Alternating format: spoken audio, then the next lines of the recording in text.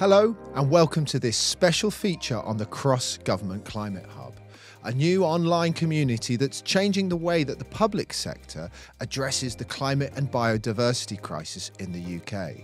Together, we're going to meet just a few of the people that are helping drive this collaborative, volunteer-led initiative forward, and we'll hear about how it's helping to break down silos and move the dial on climate change. So if you're ready, let's meet the team. So the motivation started around that some of the conversations that I was having in my local authority were very challenged, if that makes sense. So knowing that we wanted to deliver 110%, but actually only getting maybe 50% because of some of the local challenges around politics and some of the myths that were kind of coming out around climate change. So the reason that the group was started was to help kind of understand where other local authorities are and being able to leverage myself to kind of showcase their work so that it didn't look like one local authority was on its own and trying to deliver so much more than they actually could deliver. So effectively the community group allows us to share openly some of our thoughts and needs for our local area without kind of having that backlash of a political debate, because you can actually gather the evidence that you need and opinions from others before you can kind of take that to your wider team in your local authority. So if you're encountering a new challenge or not quite sure how to do something, which happens a lot, especially, so I work in particular on climate change adaptation, which actually, as much as it should have been a big thing for a long time, it hasn't really been for a long time. So a lot of what's going on is quite new. So you can go on there and say, has anyone else done any work thinking about how we can monitor and evaluate climate adaptation, for example? And then what I found useful from that was getting to engage with a couple of academics who have done. I think I've asked other questions pertaining to the most recent or even upcoming climate projections, and I've been linked up with people from the Met Office. The other thing that you can do is you can showcase your work. So that's quite a useful one for us, because a lot of what we do at the Environment Agency is producing resources which we want other organisations to be using. So as much as we have our own kind of like formal networks and like means of spreading that information, just having another outlet for it and getting somewhere where you can have a bit more of a discussion around it and people saying they find it useful.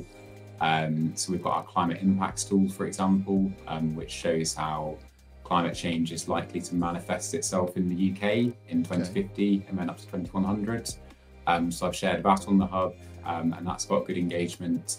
So I think it's useful for us, both in terms of understanding how other organisations are doing things and learning, but also sharing what we're doing and hopefully helping other organisations learn from us. If you are working within the public sector, then you are invited to join, and it would be great to have you. We do have a dedicated space for local authorities because they are their own sort of beast within, because they touch every part of our lives on a daily basis. And so we do have a separate part, so you can join that as well if you're a local authority. It's all part of the same system though.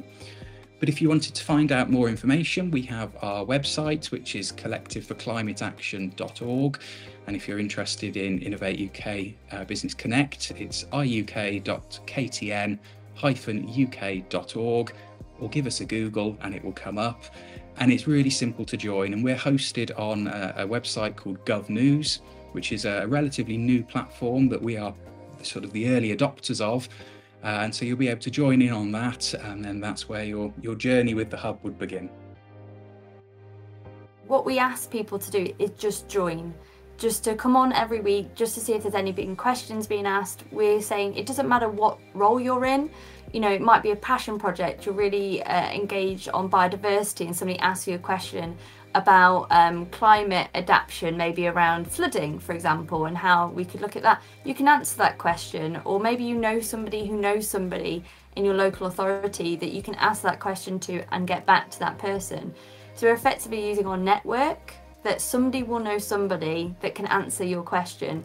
And we know that there are so many different platforms, so many different discussion groups. The idea that this is to remove all those boundaries. It's not about a retrofit channel and on housing. It's not a biodiversity channel. It's not a planning channel, and it's not a transport channel. It's a climate channel that you can speak anything, whether it's at home or work. So we just break down those barriers so everybody can feel they can make a difference. So it's not just, how do I get into climate? Or I'm part of a climate group and I can make a difference. Maybe that job comes up, I can go and apply for it in public sector. And I've got a community where if there's a question I just cannot answer, I can ask the community, because sometimes we're a bit of jack of all trades in climate.